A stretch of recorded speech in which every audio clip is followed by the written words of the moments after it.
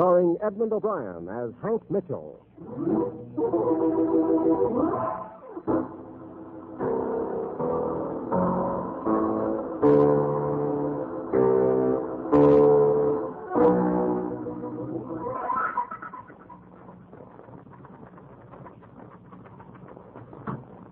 Hank Mitchell's the name. The guy who writes that column buried somewhere in the middle section of your Examiner. In case you haven't discovered it, well, it's a lot like anybody's life. Sometimes it mutters around like an old man, absently looking for his pipe. Sometimes it can start out frolicking like birds on a Sunday morning, and then turn up with a corpse in the dark alley. The corpse in the dark alley is the business at hand.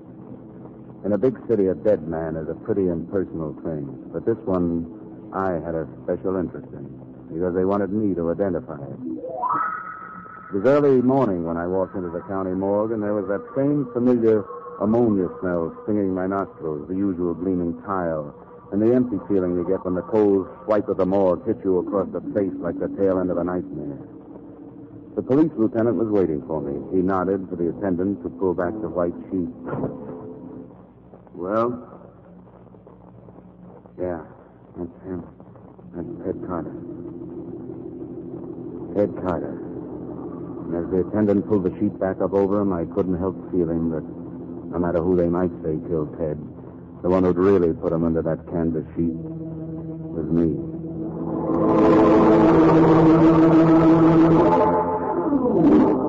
I'd known Ted since we were kids, growing up in the same block of tenements, only I took to banging on a typewriter while Ted started hanging around with the bad boys. We still managed to see each other through the years, and whenever we got together, I never lost the chance to make noble sounds about Ted going straight. Because he liked me, he started listening to me. And so, because he listened, he was lying on a slab. I turned to the lieutenant. He was looking at his pocket watch and yawning. We had to get positive identification, Hank. You were the only one we could reach. Sorry I got you out of bed. No, it's okay. Well, I guess that winds it up. Be seeing you. Thanks for the trouble. Hey, wait a minute. What's your hurry? You act like you never knew the kid. Sure, I know. So what? I know lots of people. Stuck his neck out for you more than once. Saved your face a couple of times that I remember.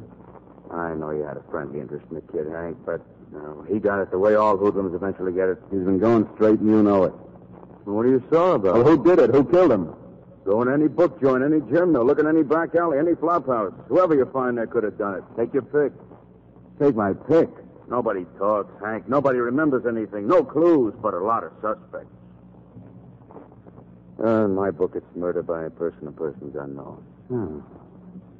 Just like that. Just like that. Well, maybe for you it's that way, Lieutenant. But not for me. I walked away from the lieutenant like he had the smallpox and I'd never been vaccinated. When I hit the street, it was raining. The sky was gray. There was a cold chill in the air. I waited for a cab, thinking for the first time that I hated this city. Hated it because somewhere out in that rain was Ted's killer. What is he doing now? Sleeping? Having his morning coffee? Waiting for the first editions to come out to see how well he'd done? You'd have to look hard to find anything about Ted. Page 6, ex-hoodlum found shot, period. When you're an ex-anything, that's a nice way of saying you're dead, brother. Lie down. When the cab showed up, I went over to see Ted's girl, Joan. As soon as she opened the door, I knew she'd found out. Her face looked pinched and pale. Her eyes were red, like she'd squeezed out that last tear. They called me from the police station. Yeah. Why did it have to happen like that? Who do you think did it, Joan? I don't know. He told me he was all through with the wreck. What was he doing? Who had he been mixed up with? He never told me anything. I never asked him. I believed him when he told me he was going straight. I'm going to find out who killed him, Joan. You and Ted lived in different worlds. He wouldn't want you to get hurt because of him. He believed me when I told him he'd be happier if he went straight. That's a nice thing to keep me company from now on, huh? But this is for the police, Hank. Sorry, the police aren't interested. Oh, but Hank... Who was the last guy he worked for, Joan? Who got sore when Ted decided to quit, huh? I don't know.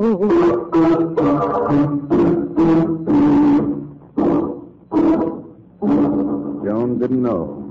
I went around to the old haunts, his former friends. They didn't know. The district attorney didn't know. The cops didn't know. Ted had kicked around in this city among all these people for 28 years, and now, suddenly, it was like he'd never lived at all. Then I remembered a little item from his old life. A little item with baby blue eyes and red hair.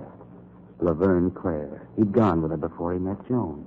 Even after he met Joan, I know he kept sneaking back to Laverne, like a drunk, deciding whether to spend his last coin calling Alcoholics Anonymous or buying a glass of muscatel. I went looking for Laverne. She had the number 4 spot, one of those 5-a-day shows on the untidy side of town. When I got there, I had to wait till the fleshy part of the entertainment was over. Then I went to a dressing room. Ted spent a lot of time telling me how crazy he was about you, Laverne. Yeah? He's a sweet guy. Ted was all right. You like to tell me about the way you looked when you danced? Yeah, sure. Hey, where's my drink? That bottle there. Pour me. Oh, sure. Oh? Say when.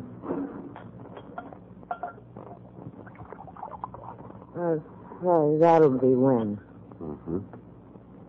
Here you are. Thanks.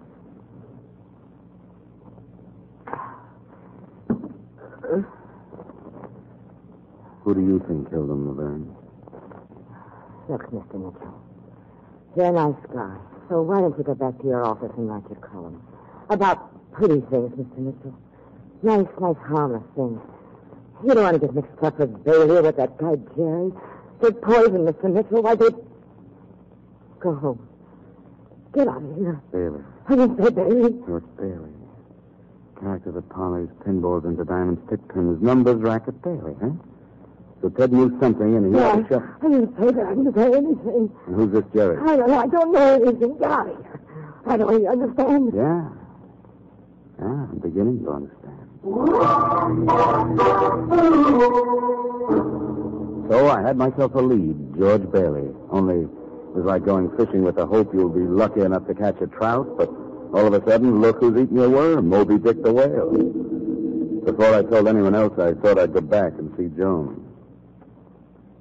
I think I know who killed him, Joan. You do? I'm not positive, but it's the beginning. Who? George Bailey. Know him? Bailey. Who told you it was Bailey? You're getting pale, Joan. So you think it was Bailey, too? Oh, listen, Hank, stay away from Bailey. He's probably... Yeah? Well, I'll let you know exactly how much trouble. See you later. Where are you going? The lieutenant told me anyone could have killed Ted. He invited me to take my pick. Well, I'm going over and see that cop. I've taken my pick. George Bailey.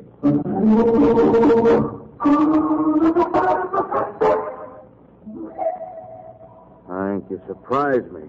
You really expect me to arrest George Bailey? On what charge? He's mixed up with Ted's killing. You know it, and I know it. But outside of this Laverne girl, have you got a witness? One single witness who'll testify that Bailey ever knew Ted. Now, you know nobody would testify against Bailey. But I've got to have something to go on, Hank. You have one shred of evidence pointing to Bailey. All right, arrest him on suspicion and then sweat it out of him. Now, wouldn't I look fine against Bailey's high-powered shyster lawyer? So what? Me trying to make an arrest stick because some drunken dame shot her mouth off. And even then she'd deny it if I put her on the witness stand. Uh-huh. So you don't want to touch Bailey. Oh, wait a minute. Get me one witness who saw them together. Find me one scrap of circumstantial evidence. I'll arrest Bailey in a minute. You won't find anything. I know. I've tried. All you'll find is frightened people and blank walls. Bailey's had this town by the throat for 10 years. No, I'm sorry, Hank. I can't help you.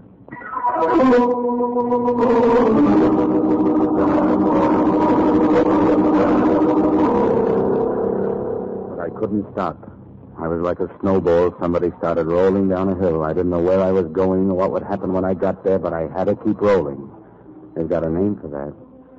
It's called the guilt complex, and I had it in Technicolor. Ted was dead and buried because he believed in me. I couldn't forget that, any more than I could forget my name. And then I remembered my column. Sure. Why not? Why not? The stories of those happy winos would have to move over. I was going to work on Bailey in the only way I knew and keep my fingers crossed that something would happen. What big shot racketeer sends for his aspirin every time someone mentions the back alley murder of Ted Carter? When is the district attorney going to get wise and change the address of Mr. B from a downtown penthouse to an upstate death house?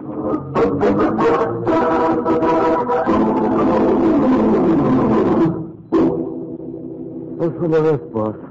Mitchell's latest little offer. When are the police going to bring in the Carter killer? Let me see it. And if they don't know who it is, I'll give them a hint. Think of Bailey and reach for the letter B. How long is he going to get away with that? And if I'm wrong, why doesn't somebody sue? Why doesn't somebody sue? Hand me the phone. Sure.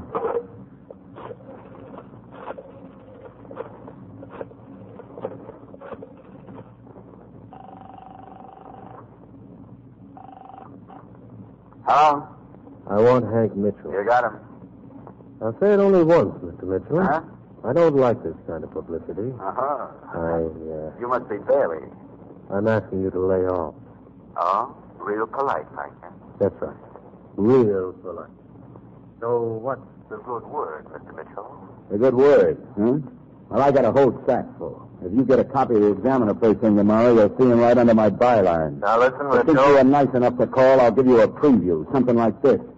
One of the local gendarmes is going to knock on Mr. Bailey's door with a warrant for his... Okay. So he doesn't want a preview. Well, let him pay 7 cents.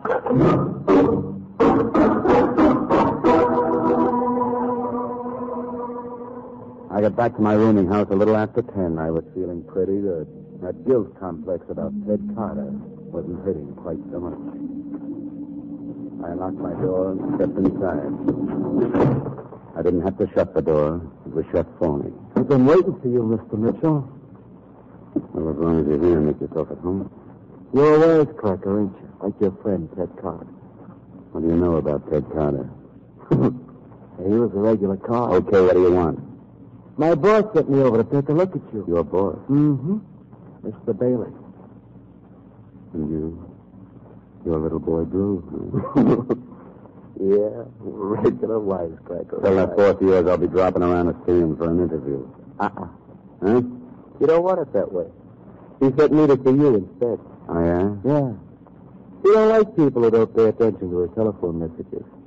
He thinks you're very nasty, yapping all the time that he had something to do with the Ted Carter killing. So?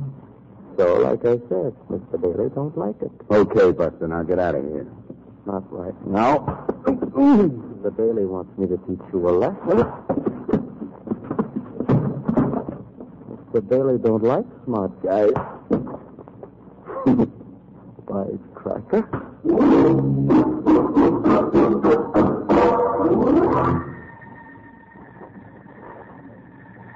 I woke up with a nice view of my ceiling. A sign outside the window flashed on and off. And every time it flashed on, it was like that punk of Bailey's with his blackjack, testing his strength in my skull and doing fine.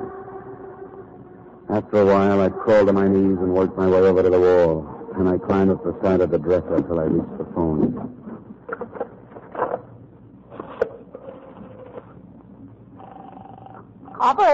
Operator, get me the police. No, never mind. Skip it. All of a sudden, I didn't want the police in on it. I wanted this to be a private party. All of a sudden, I was tired of the lieutenant shaking his head and saying, give me evidence. I was tired of the clatter of my typewriter and the fiery words that added up to nothing. I guess maybe it was the beating I'd taken, or maybe that guilt complex about Ted working overtime. But all of a sudden, I wanted to feel a gun in my hand. I washed up and changed clothes, found a cab. It was 11:15 when I reached Joan's apartment. I had to knock a long time before she came to the door. She was rubbing the sleep out of her eyes. Oh, Hank, come in. Thanks, honey. What happened? Surprise party by the same people who surprised Ted. Wait, I'll get some bandages. That's not why I came. Ted once told me that when he decided to quit, he brought his gun to you so you could keep it and know he was on the up and up. So? I want Ted's gun. Well, what are you going to do with it? Never mind, just get me the gun. Crazy, Hank. You won't. The gun. Will you get me the gun? In the bottom drawer of the dresser. I got it. I think you're crazy.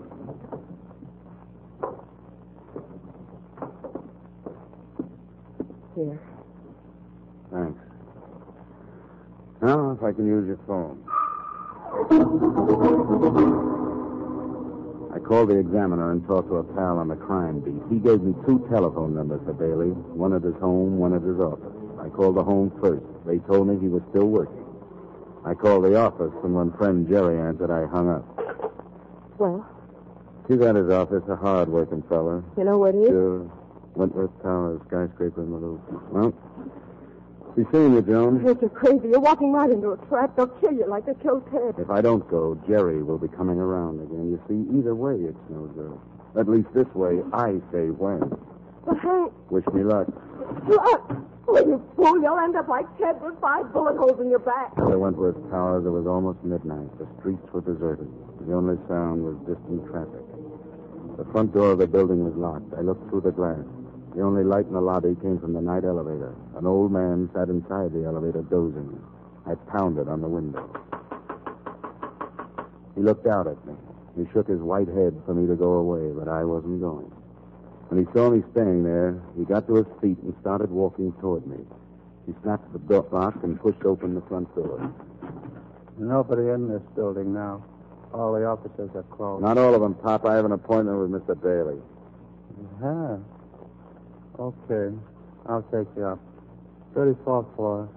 Come on.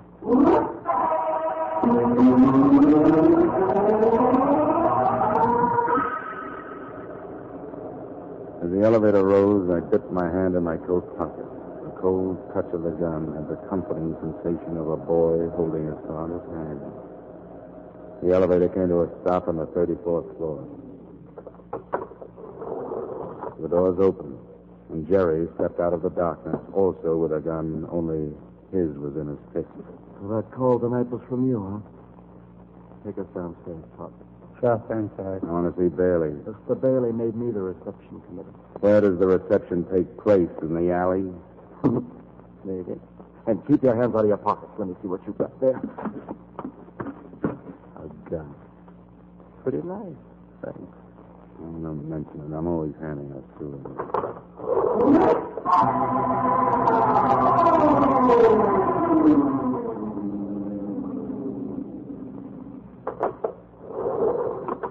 You go out first, Pop, and open the street door. All right, Terry. I'll get it open for you.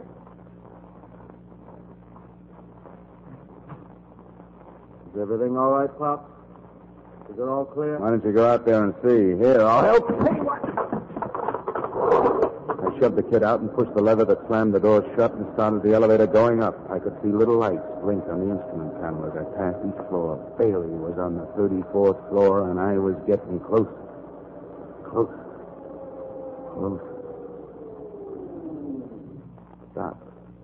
What was wrong? I kept punching the lever. Again. And again. The elevator wouldn't budge. I tried to open the door, but it sealed tight. The signals on the panel showed I was stuck between the 11th and the 12th floors. What was wrong? And I heard noises far down below. Now I knew what was wrong. Jerry and the old man had gone to the basement and switched off the power on my elevator. I didn't have to be a mastermind to figure out their next move. They'd bring up one of the other elevators and come after me.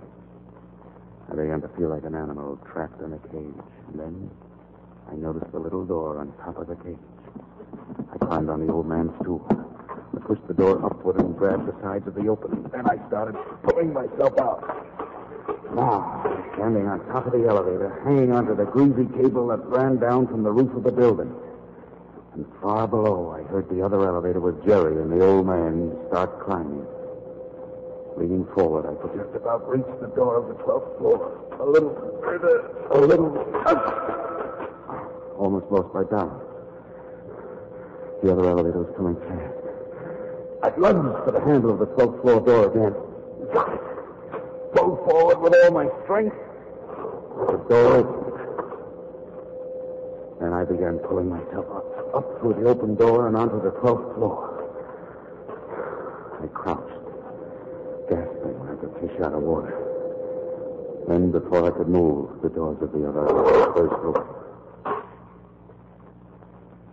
Okay, Mr. Wise Guy, what now? I don't know. Got any suggestions? Yeah. With all that oil on you, we're going to send you to be cleaner. Pop, you go downstairs. You better wait a while. Huh? Look down the hall. Who is it? Who's coming? One of So, the cleaning room. we're going to have a witness. Hey, Pop, will you wait for me, please? Oh, come on. Well, this is sure a break, you being up here, Pop. I thought you'd be taking a snooze, and I'd have to wait for heavens knows how long. No, I'm going down now. Get in. Oh, what about the gentlemen here? Ain't they going down? Huh? Yes, of course. Huh? But we can't. I just remembered. Remembered what? I left those reports on top of the desk. Come on, we'll go back and pick them up. You can pick him up tomorrow. I want to get them now. And go yourself. I'll go down. But- you heard what this lady said. It's hard to get the elevator this time of night.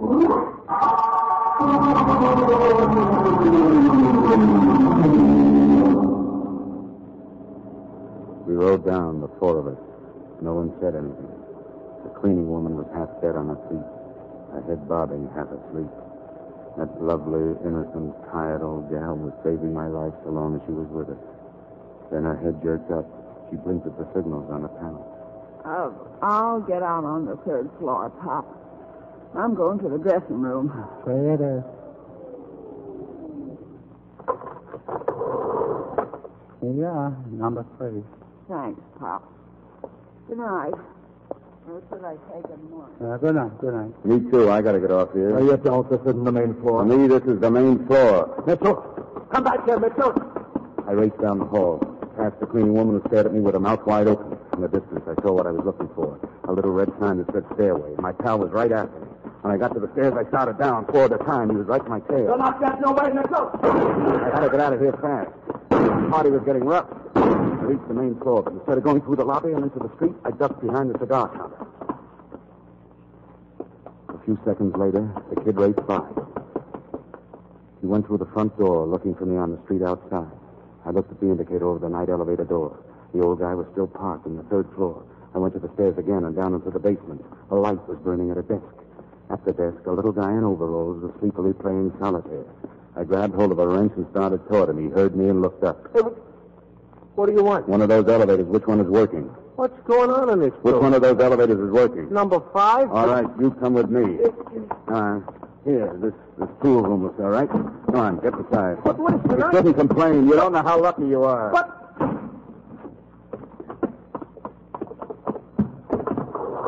I got into the elevator and started up. I was getting to be a regular genius with these elevators, but this was going to be the end of this little game. I was finally on my way up to see Bailey.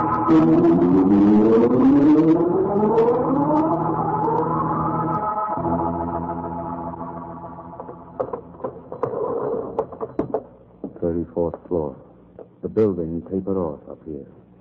Around the small square hallway were 6 office doors. Bailey was behind one of those doors. The hallway switch was easy enough to find. I snapped off the light. Now, if Bailey decided to start shooting, I wouldn't make such a good target. I went to the first door. Dudley and Dudley, patent attorney, as the guild letter said. The second door was locked. Then a telephone started ringing inside one of the offices. The 5th down the hall. I hurried over to it. Locked. The transom was half open, but no light showed through. Then, as I was about to turn away, I heard... Hello? Is that you, Jerry? It's good thing you called. Where the devil are you? The loft, you crazy fool. He's up here. Yes, in the hall, just outside this door. Get that night elevator and come up here right away. We turned out the hall light. Don't take any chances. As soon as your elevator door's open, kill him. All right, move. Now, what are your plans, Mr. Mitchell? That was a good question, Bailey. What was I going to do? I I couldn't break into Bailey's office. I didn't have a gun. He'd kill me before I could turn the door knob. The indicator above the night elevator door was blinking fast. It was on its way up. The kid was in it, and the instant the door opened, he'd kill me. Right then, I started thinking of Joan. You'll end up like Ted with 5 bullet holes in your back. Yeah, I was beginning to look that way. The elevator had passed the 17th floor, 18th, 19th. The little lights were dancing like a string of shooting stars. The kid was coming up fast. I was beginning to feel those bullets tearing into my back. You'll end up like Ted with 5 bullet holes in your back. I couldn't get Joan's voice out of my mind. What was I going to do? You'll end up like Ted with 5 bullet holes in your back. With 5 bullet holes in my back. He's back. The elevator reached the 30th floor. I fought my way 34 stories to reach them thinking about Bailey. You'll end up like Ted with 5 bullet holes in your back. As the kid's elevator passed the 32nd floor, I started running for the elevator I'd brought up from the basement. I jumped into it and started down. I didn't want to kill Bailey anymore. I wanted only to get to Joan.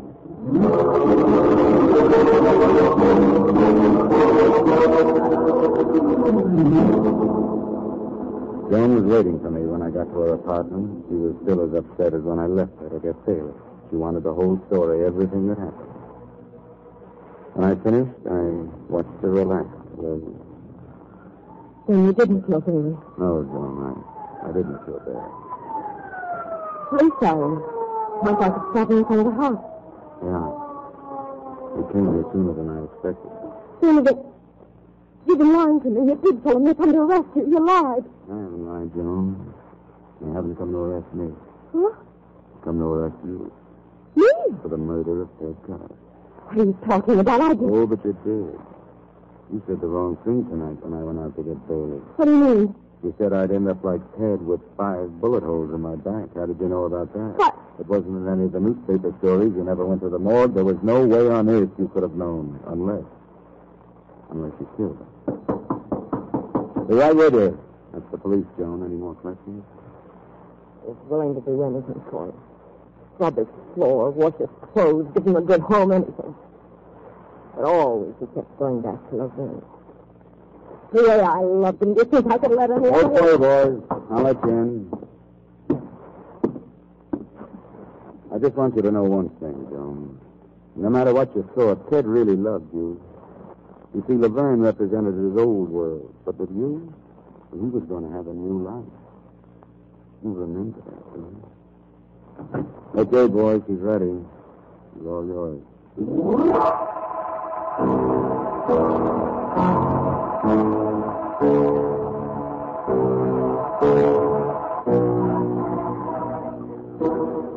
Yeah, that's the story of Ted Carter. Murdered in the name of love. Okay. That's what love does. They'll bring along with me on it. He isn't just feeling low tonight. Because murder is only a symptom of what they're suffering from.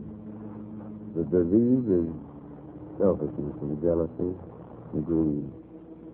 Too many of us have decided that the golden rule may have been all right for Grandpa, but nowadays the fashionable thing is dog eat dog. Then I think, how can that be? How can any of us hurt or hate or even be indifferent to those around us? And in this whole crazy world, all any of us ever really has is each other.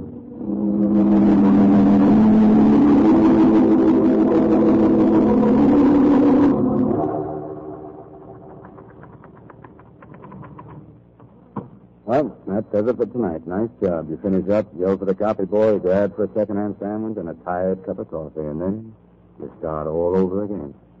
Because tomorrow you got another night suit. You don't know where the story's coming from or where it's going to take you, but you know it's somewhere out there in the dark, waiting for you. Tell you about it next week. Copy, boys.